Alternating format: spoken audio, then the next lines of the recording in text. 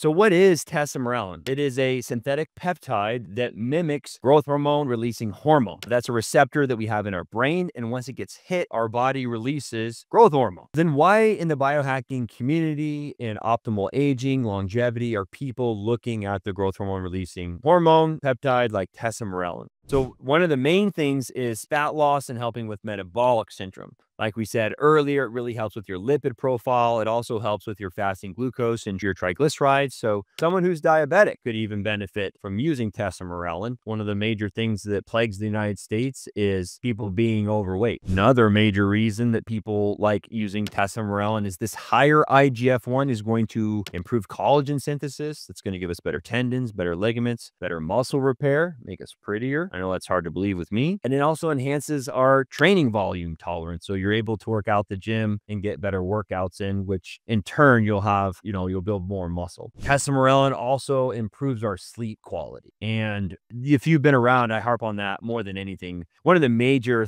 issues with everything in our society on top of the stress is just the terrible sleep. That messes with our glucose regulation, our ability to repair. It stops us from working out. It makes us grumpy. So it tears our relationships down. So getting improved sleep quality from tesamorelin, huge win there.